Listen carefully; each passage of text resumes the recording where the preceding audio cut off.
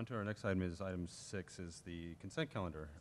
From that consent calendar, anybody want to pull any of the items on 6.1 through 6.5? I'd like to pull out 6.2. Okay. Any others?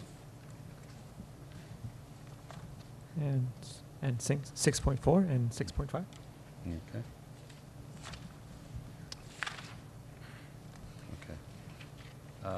If there's no furthers, do I have a motion for 6.1 and 6.3?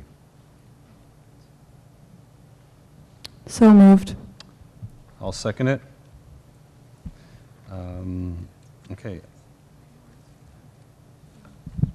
You want to take a vote now, Mr. Yes, President? roll call, please. Member Solis? Yes. Member Baugh? Yes. Member Inch? Yes. President Miriam? Yes. Excuse me. Member Vargas? Yes. Member Langner? Yes. Motion carries 6-0 unanimously. Item 6.2. Personnel actions.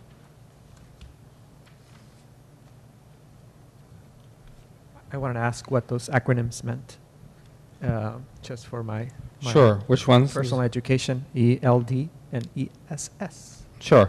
ELD is English Language Development Teacher. We have some teachers who will have a special credential or designation on the credential that enables them to specifically work with English language learners.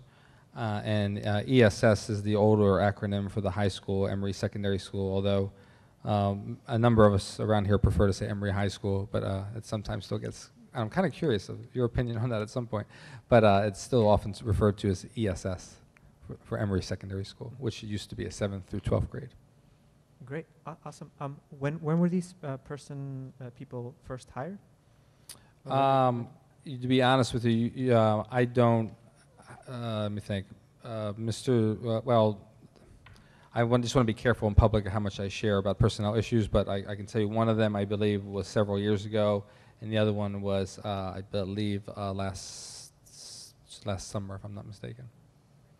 But it might be difficult for me to share too much information. What can you tell us about why they are? Ooh, I probably can't in public. So, but you can always catch me before the meetings on an email or something if you don't mind, and I can fill you in.